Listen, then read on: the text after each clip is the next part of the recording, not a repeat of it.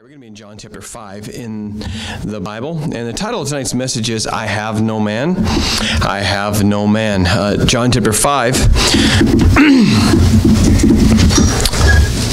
Don't forget Spanish church Sunday night, 7 p.m. Invite people. Say what I say. Sunday. There we go. They can come Sunday night at 7 p.m. too. But we have Saturday night, and very good. By the way, we still have some Spanish rice in the fridge. If you want some Spanish rice after church, it's in there. There might be some chips or something. I don't know what's left. No, the chips are all gone. There's something else in there. And if you want some, we can have that. You can have that at the service. It just needs warmed up. John 5. Let's read verses 1 through 9. After this, there was a feast of the Jews, and Jesus went up to Jerusalem. Now there is at Jerusalem by the sheep market pool, which is called in the Hebrew tongue Bethesda, having 5 porches. In these lay the great multitude of impotent folks, blind, halt, withered, and waiting for the moving of the water. I have a problem. My Bible has fallen apart a bunch of times, and I glued it together, and some of the pages it glued too close. And right there in the middle where I'm reading there, sometimes it's pinched off. And so I know I need to replace my Bible sometime, but it's hard to do. There's not very many of these left. And so there we go. For an angel went down at a certain season into the pool and troubled the water.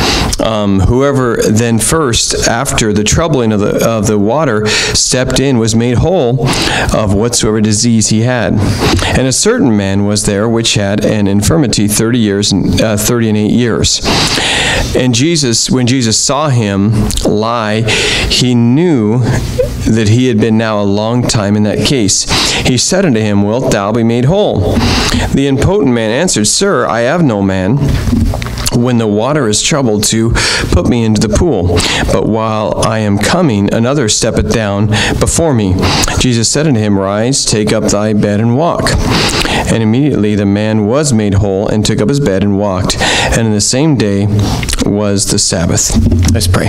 Lord, help us to understand your word, and help us to just be drawn into the story and the truth of the word of God, and realize this is a real person, and get the truth from it we need, Lord. Speak to us, Father, and help us to help those who have no man. And I pray that we would help each other and be helped by people when it's necessary. Thank you for the chance to be here at church tonight. We love you. You've been good to us. We praise you for all you do and more for who you are. And we pray tonight that we would just hear from you. We need you to speak now in Jesus' name. Amen. And in this story, imagine the scene here. We have just a weird situation for whatever reason. The Lord, and a lot of stuff was happening supernatural. There was demon-possessed people everywhere. There was miracles happening everywhere during the time that the kingdom of heaven was at hand. And one of the things you see when God is near and working, you see many more miracles, and you also see many more demonic things. The demons get revealed by the presence of God. Whenever Jesus came around, the demons started screaming out. Okay, because the presence of God reveals demons, and just a lot of spiritual things happen. And when God's not working, not much happens at all. And we certainly want to see that, the presence of God. And it does bring a lot of conflict. Whenever you follow in the Bible, in this story, just pick your story in the Bible, you see God working, you see conflict. And that just always happens. And when things are moving, there's always friction. And so that's what happens. And so in this story, it's a strange thing, because an angel would go down to this pool of Bethesda, and he would stir the waters. And when he did that, the first one in the water was healed. And so it said all around there was a bunch of seriously injured or sick people all around. Verse 3, in these lay a great multitude of impotent folk. That isn't urban for those folks are very impotent, and some folks aren't impotent.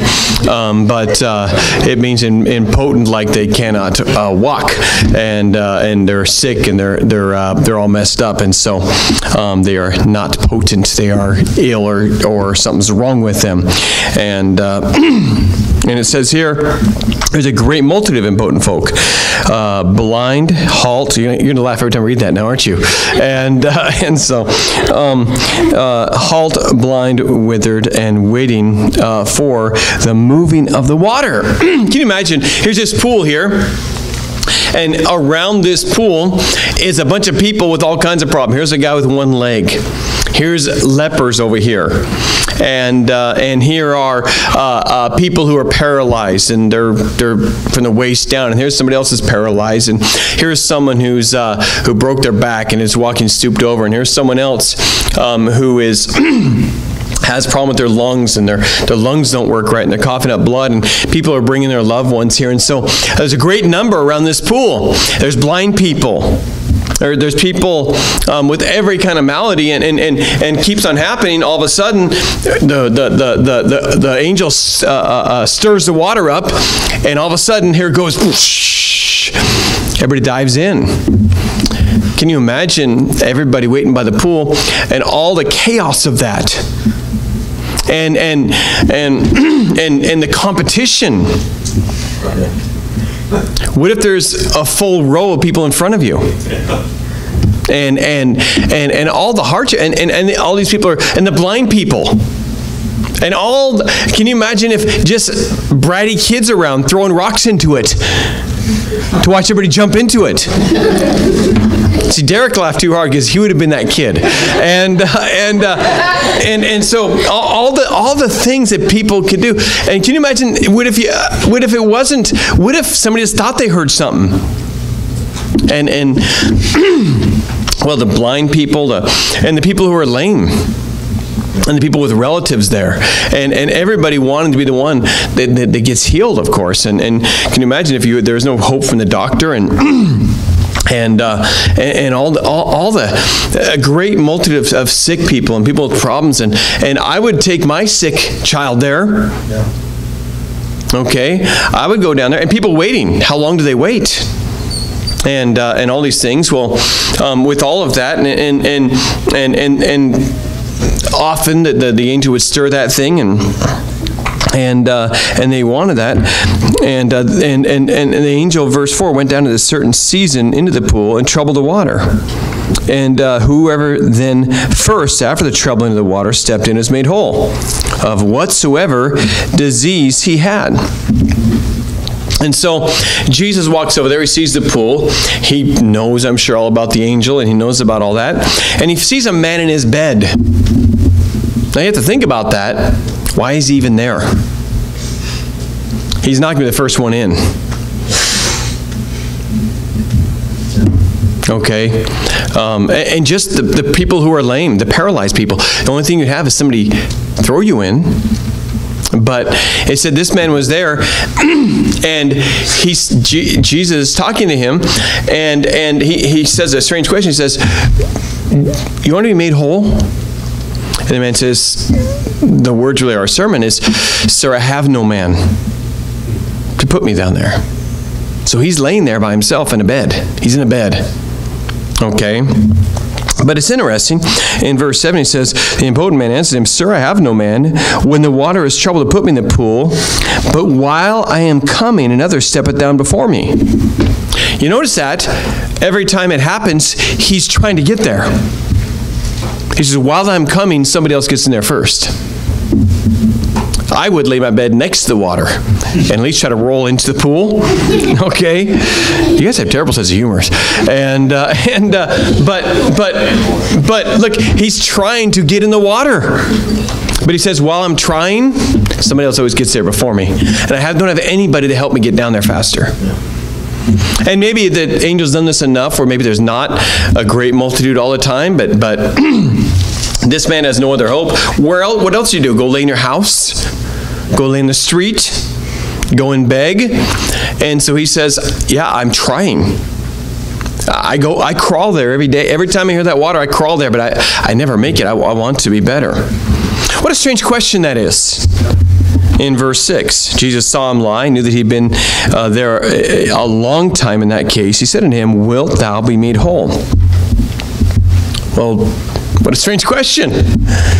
You want to be made whole? He's lame. He can't get out of bed. He's bedridden.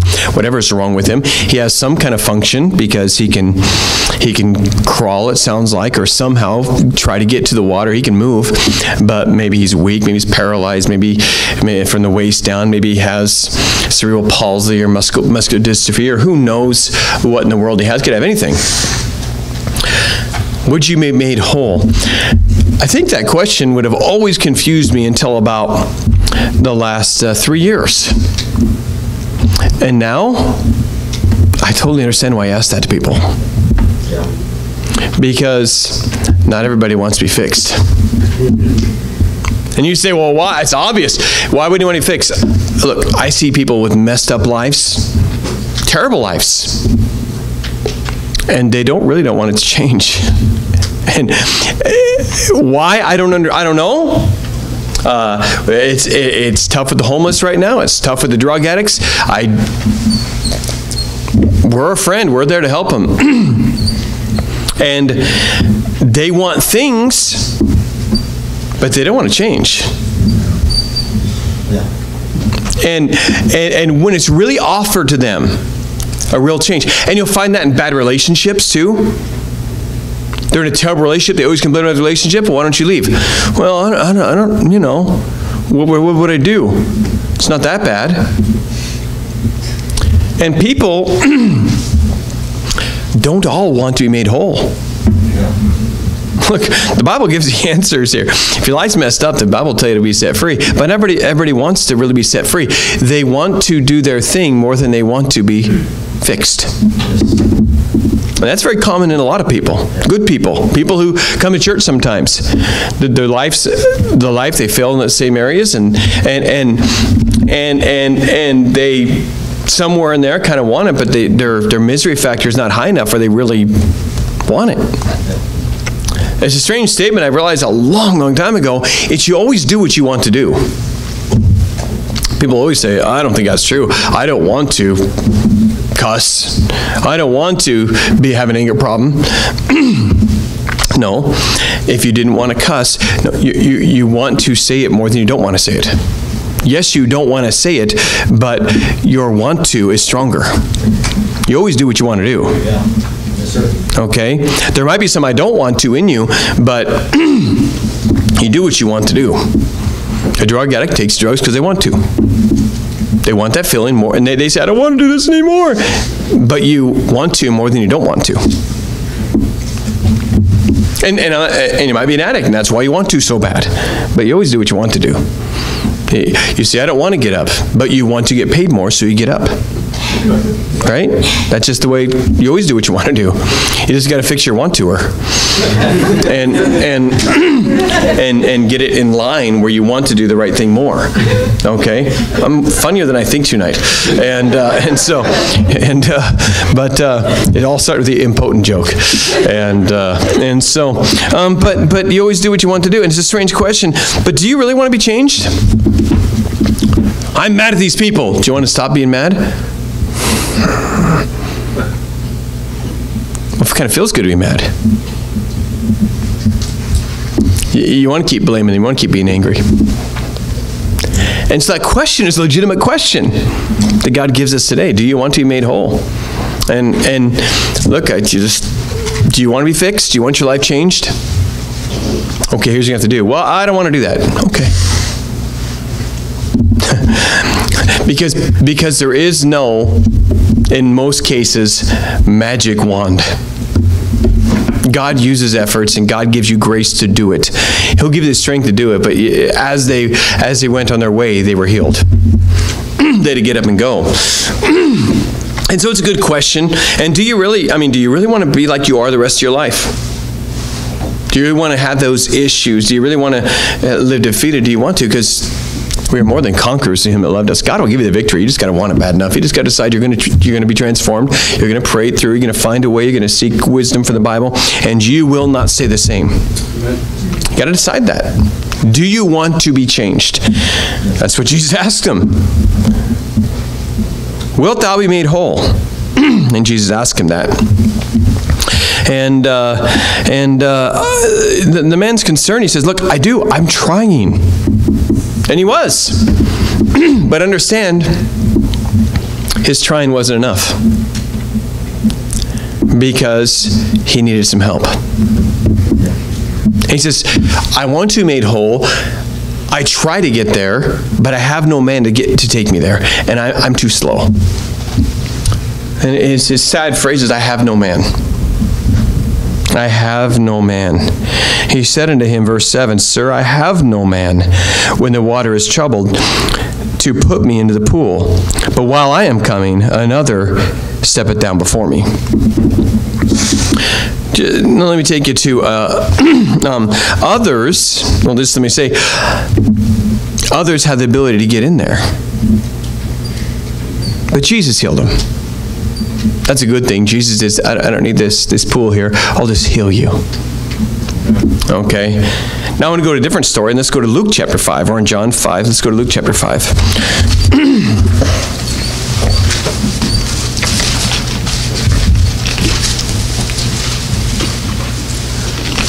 Luke 5.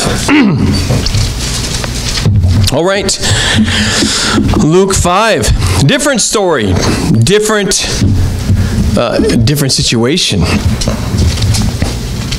And in this story, in verse 17, it says, It came to pass on a certain day he was teaching, and there were Pharisees and doctors of the law sitting by, which were come out of every town in Galilee, and Judea and Jerusalem, and the power of the Lord is present to heal them. And behold, men brought in a bed a man which was taken in the palsy, and they sought means to bring him in and lay him before him. And when they could not find by what way they might bring him in, because of the multitude, they went upon the housetop and let him down through the roof, through the tiling, and his couch into the midst before Jesus. This man had a man. He had several of them. And you know what? They brought him to Jesus. Can you imagine this story? It says people are coming from all over Galilee to come be healed and to hear him. He's in a house. People are everywhere in the house, cram wall to wall, out the doors, looking in the windows. It is just a cram around the house. And they hear that Jesus is there and their friend, they love their friend, and he has the palsy, and he can't get out of bed, and he's bedridden like the other man. But they carry his bed. They say, let's just bring him to Jesus. And they get to the house and they look and they say, we gotta get him in there. And they start trying, hey, excuse me, we got a lame guy here, our friend's here. Well, they gotta have a big row to get that guy in the bed in there. And nobody wants to move. And they're all wanting to see, you know how it is when you want to be the person to see what's going on. And they can't get in there. They try the side door. They ask people, look, he needs to get healed, but everybody wants to see the next miracle. Maybe other people have sick people in there. Maybe they want to hear what he's saying. Maybe a lot of them haven't even seen him yet. Maybe they've been waiting a long time to see him, and well, nobody's letting him in. They can't get in. There's no way. But these men are determined. And they climb up onto the roof. And they remove tiles of the roof. And they lower him down. I can imagine Jesus in there. He's sitting in the chair. He's teaching. And all of a sudden the roof opens up while he's teaching. And he looks up. And down comes a guy in a bed. Right in front of him, it says. And they bring him in. And of course we know he is healed there. This man was healed because he had somebody. The other man wasn't getting healed because he had nobody. And even in that case, Jesus came along. He had somebody. He had Jesus come along. But he was healed because he had somebody. What a sad statement when you have nobody. When you need help. when you're messed up, when you can't get it done yourself, when you've struggled and you can't figure it out, when you just don't have the ability. And God set it up that way where that just happens sometimes. Where you just need somebody to help you. You need someone to help your situation. This man would have been for the rest of his life in a bed somewhere unless his friends would have taken him to Jesus. The other man waited and waited and waited and sat there. Can you imagine how hopeless he was in his bed, waiting to get in the pool and trying to go there again and hearing somebody splash and start celebrating and screaming and crawling back to his bed? Why? I have no man. Maybe he called out. Can somebody, hey guys, I've been here for 5 weeks. Some of you can see, some of you can walk some. Look, I've been waiting. Some of you just got here. Can somebody just let me go one time and I'll get out of my bed? I'll help one of you when it's your turn. But somebody, and nobody. Nobody helped him. And so he didn't get healed for a long time because he had no man. He had no man. And God uses people. Number one, sometimes we all need somebody. James 5:16 says, confess your faults one to another and pray for one another. The effectual fervent prayer of a righteous man availeth much. Okay? Sometimes we need someone in the church to pray for us. Because we're struggling. And just take them aside and say, can I have you pray for me? Sometimes you don't want to tell the whole church. That's okay. Maybe you need to tell the church, I need you to pray for me. I'm struggling with this, and we'll pray for you, and that's good. Maybe you just need to find 2 or 3 and say, hey, I'm really struggling with this. Can you pray for me? And the foolish thing you would do is, because of your pride, not tell anybody, because you say, well, everybody think I'm a bad person, and nobody will understand. Look, there's probably somebody else who's wanting to do that, but they need someone to be bold first. And when you tell them, they might tell you. Because I got news for you. Everybody here struggles sometimes. You're not the only one. There's no temptation taking you, but such as common to man. Now, I know the devil always makes you think you're the only one and you have the worst temptations of everybody, and why me, and why do I have to struggle with this? It's the worst thing anybody struggles with. And nobody else understands. But the Bible says there's no temptation taking you, but such as common to man. Oh no, you're a sinner? Guess what? Everybody else in here is. You know what? Sometimes you need somebody. So you bore that burden long enough. You're in the situation where you can't do it alone, and God said you need somebody. The effectual fervent prayer of a righteous man will avail much. And so God does it that way. Galatians 6:1 says, if any man be overtaken in a fault, ye who are spiritual, restore such a one. Who's restoring? The one who is spiritual. God uses people. Some people don't get saved because they have no man to witness to them. See, some people go through life with no man to help them. And some people have somebody to bring them to Jesus. We all need somebody sometimes. We all need somebody to help us. We all need that. I needed that. Look, I know for sure if I wouldn't have had both Pastor Munchler as a pastor occasionally with me and Roman White as a friend often with me, I wouldn't have made it. I needed those influences in my life. I need the questions answered. I need someone to tell me you shouldn't be doing that. I need someone to ask about. I need someone to pray for me when I was struggling. I need all those things. And fortunately, I had some men. I had some friends to bring me to Jesus. I had some friends to wake me up when I was too lazy to go to church on Sunday and knock on my window, because forget knocking on the door, it's not going to work. I was a very healthy sleeper. And they had to knock on my window to wake me up when I first started going to church. And check on me. I needed somebody. I needed somebody. I'll never forget, there was a man, he's passed away now. He was very old and I knew him. I didn't know him well. We had a church the next city over. It was a good church and started changing. When it started changing, a bunch of the good families came to our church. And they were good people, and the church, I don't know why the church changed when you're losing all your good people. They lost 150 good people because they changed, and they came to our church. And These are very mature, solid Christians. And I was a young Christian. I was always very hungry to learn. People didn't have to try to teach me. I was asking questions because I knew how dumb I was. And I knew how ignorant I was about the Word of God. And I was always asking these older Christians questions all the time. And I remember talking to a guy I worked for, and I said, who has the most influence on you? And he says, Walter Hodges does. He says, Walter Hodges, he is such a godly man. He's unbelievable. And Walter Hodges, he's this church I used to go to, and he is like my best friend and my spiritual counselor. He kind of took me on as a spiritual child. And this guy was a World War II veteran I was talking to. He was 70.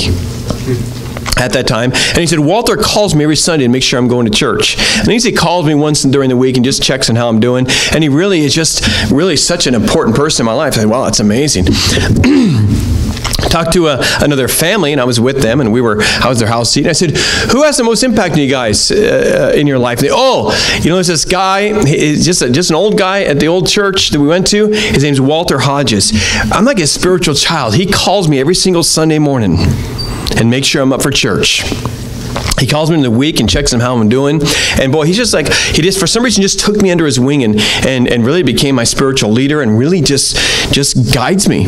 You know, I had about 7 different people who thought they were the only one Walter Hodges called every Sunday morning. And checked on them and guided them and told them when they're doing wrong. And this guy was just a saint. I met him one time. He was 75. I met him. He was working at a widow's house, fixing her house. And he was talking to the guy I was with about how he was counseling with a lady whose child had gone insane and whether he was still saved and trying to help her realize that your salvation didn't change because your mind is messed up. And this guy was he was a man who was there for a lot of people. Because some people need people.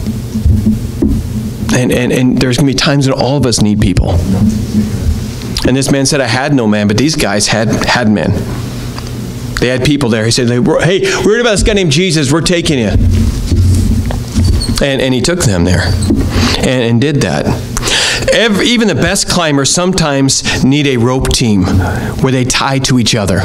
So when one guy slips, no matter how good a climber they are, sometimes you slip and you're tied to some other people who are anchored.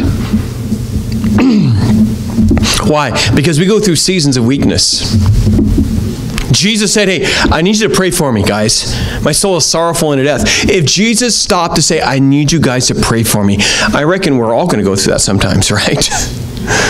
Okay? All of us. Paul begged in Galatians, in Ephesians 6, hey guys, pray for me. I need God to pray, you to pray for me. I'll be able to speak the word of God like I should speak it. And I think it's Galatians 6:8 or Ephesians 6:18. And he says, pray for us. You need people, and it can be a woman. It can be, but don't bear everything alone and think you don't need anybody. Sometimes you can't get into the pool. Sometimes you need someone to help you. Sometimes you're on top side and you're the one who should be helping people get in the pool. And sometimes you need someone to take you to the pool. Okay. And so even the best climbers need to tie themselves to strong people, so even if they slip, they'll have help. Number 2, have compassion on those who cannot make it on their own. These are both great stories. Look, just because you're not struggling, or just because you're strong in some areas, doesn't mean you need to look down on people who are struggling or who don't have your weaknesses. So one thing I try not to do is, because I'm not this new believer with all these huge character flaws I started off with, and I'm not saying I'm perfect, but I don't have all the struggles I did, right? Hopefully you don't either. Okay? Just because I don't struggle in that area anymore doesn't mean I'm better than them. Sometimes it's strange, but our weaknesses are not that big a deal, but their weaknesses are pathetic. And I don't know why that is. If someone has a filthy mouth, people who don't have a filthy mouth but have a drinking problem, can't believe that guy cusses. Why can't he quit cussing? And the person who's lazy can't understand why that person isn't compassionate. And the person who's compassionate cannot understand the lazy person. And you know what? I might not be nice to everybody, but you know what? I get up in the morning and go to work every day. What's wrong with you? Because usually our sins are just minor sins, but other people's sins are big ones. Okay? Have compassion. Compassion means I understand you can't do it. You read how many times Jesus said he had compassion on them. He saw the multitudes, there were sheep having no shepherd, they had no food, and he had compassion on them and said, feed them. Compassion is when love is moved into action. And have compassion on people who can't do it themselves. Say, look, what's wrong with you? Get in the water. But he couldn't. They said, you know what, you're paralyzed. We're going to take you to Jesus. Compassion takes people where they are. Look, if somebody's on the side of the road, I cannot drive by them at 45 and grab them at my speed. I have to take them where they are. A church has to let new converts come in who don't know how to talk sometimes. And somebody cussed this week I was talking to. We're supposed to be a Christian. And look, you got to take them. I'm excusing sin. Sin is sin. It's wrong. You shouldn't do it. But understand, if you cannot take people where they are, you can't take them anywhere. You got to start. They got to start somewhere. And you got to have compassion and say, you know what? I understand you don't have the ability to do that yet. Teach them how to work. Teach them how to pray. Teach them how to go to church every Sunday. There was a time when you didn't go to church every Sunday too, right? And you know what? I forget sometimes because you know what? I don't struggle to go to church. I didn't struggle to go to church as a layman. I never missed church. Once I got it, I just never stopped. And so I don't say, oh, should I go today? Oh, man, I don't know. What game is on? Oh, man, I'm just tired. I get sleep extra. I got so much yard work. I don't decide if I'm going to church. Just go to church. Well, you know what? Not everybody's like that, so I need to teach them, not say, what's wrong with you? Now, sometimes I want to say that. What's wrong with you? Because it's not that hard to go to church, right? It really isn't, in my mind. Look, the address, 25440 Pacific Highway, South Kent, Washington. You have a car? Yes. Does it drive? Yes. You have eyes? Yes. Okay, drive to church. That's not what because it seems so easy, but you know what? Sometimes it's hard for them. The devil makes it so hard for them. So I need to have compassion and say, let me help you. Let me pick you up on Sunday. Oh, man, if you pick me up, I'll have to go. I know. And you know what I'm going to do? I'm going to honk until you come out. Don't do that. My neighbors get mad. Well, come out before I honk too many times. You know what? You're helping them. You're helping them. Okay? And you want to be a blessing to people and have compassion on them. Okay? People are impotent and what? They can't do it themselves. Impotent. Right.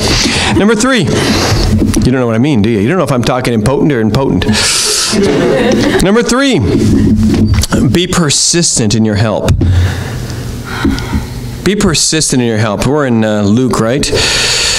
Luke, watch this in verse 19. When they could not find by what way they might bring him in because of the multitude, they went away and said, I'm sorry, buddy, we tried to get you in there, but it was hard. Listen to me for a second. Ministry's always hard.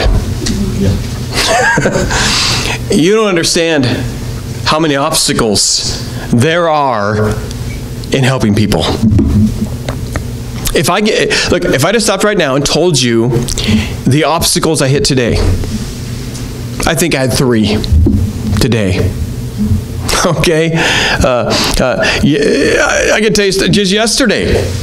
I was here, I'm at church, I'm doing my own thing, I'm working, somebody tries to open the door, which is normal, door's locked, and I peek out my secret window and look, and it's the fire marshal. And so he's trying the side, he's going to the door over here with the fire room and stuff like that, and so I walk out there and he says, hey, I was just checking the church here. I noticed you guys having your inspection. And he started talking to the fire marshal. You don't want to see a fire marshal. They have a lot of rules. And so I thought, oh, brother. He says, you know what? How about I just inspect it right now? You know, we're not on schedule.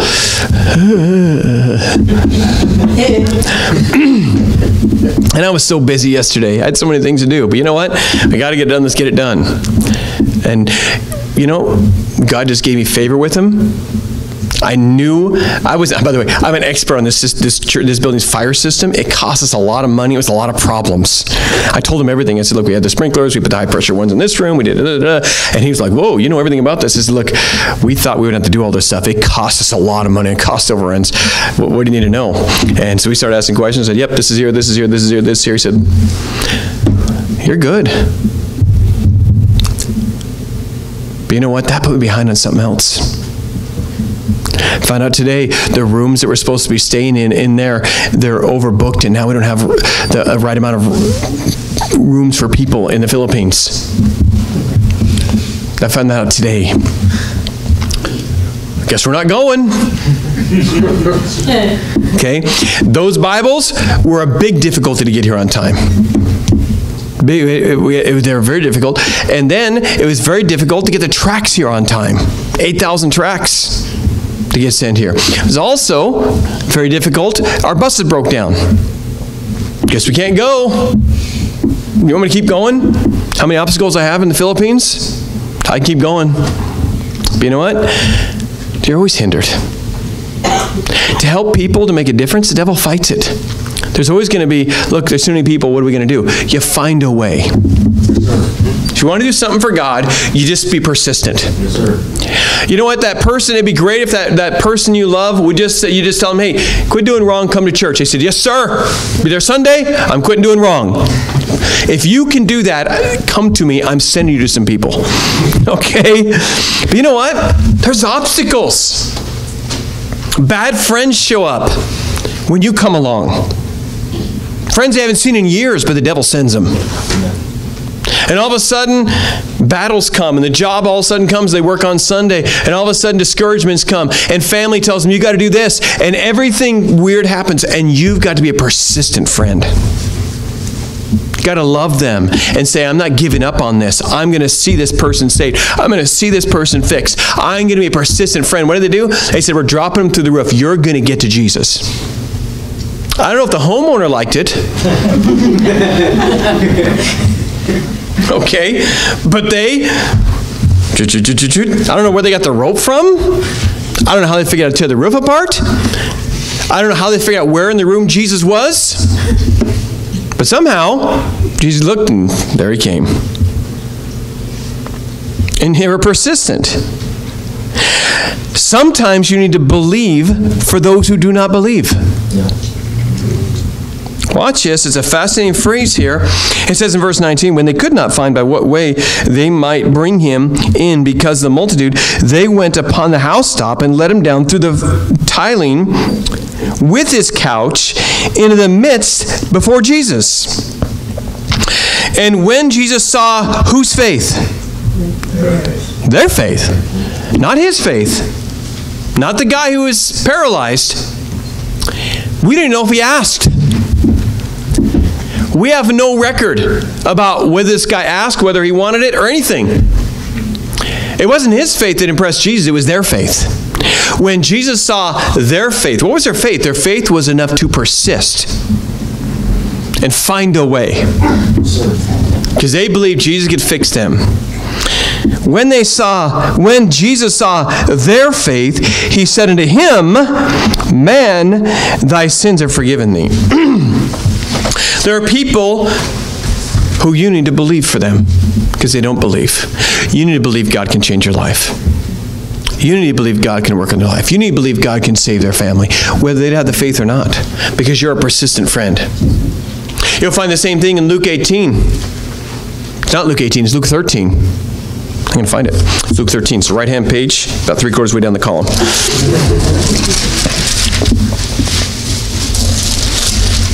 Luke 11 is going to be, now that I think of it. Persistent friend, Luke 11, verse 5, right there. Right-hand page, bottom of the column. And there it is. And he says, I need bread. He says, it's bedtime. He says, I'm going to knock until you give me the bread. And verse 8, it says, I say unto thee, though he will not rise and give him because he is his friend, yet because of his importunity he will rise and give him as much as he needeth. I say unto you, ask and it shall be given you, seek and you shall find, knock and it shall be opened unto you. For everyone that asketh receiveth, and him that seeketh findeth, and him that knocketh it shall be opened unto him. Just keep on asking. Be persistent as a friend. Be persistent. You say, I've been trying, Pastor, and this person isn't changing. Be persistent. Keep praying. Keep asking. Keep telling them the Word of God. Be a persistent friend. Believe when they don't have the belief. Be a persistent friend. We're going to get you to Jesus. Because many people would have said, we tried. I guess it wasn't God's will. But be a persistent friend. I have no man, but some people have men. Some people have that in their lives, and we're blessed if we have that. Let's be that for somebody else, and when you need it, make sure you understand God has put you in a position in your life where you need somebody. And that's not bad. It's a season. You'll be strong again, and then somebody will need you. But when you need them, when you need a man or a woman, when you need somebody to help you, to bring you to Jesus, to help you in your life, when you're overtaken with a fault or whatever the condition is, you go and say, I have no man, and see if God's put one in your life, and God will put someone in your mind to call. Or someone in church will mysteriously ask you, hey, you doing all right? And you need to say, I think God is working this out. No, I'm not really. Can I talk to you? Can you pray for me for something? How about you call me? Let's go to lunch this week. And let some man be there for you. Because the man who said, I have no man, would have been there for the rest of his life. He would have never gotten in time. Jesus came. He had a man, he had Jesus. Because he wasn't going to get it any other way.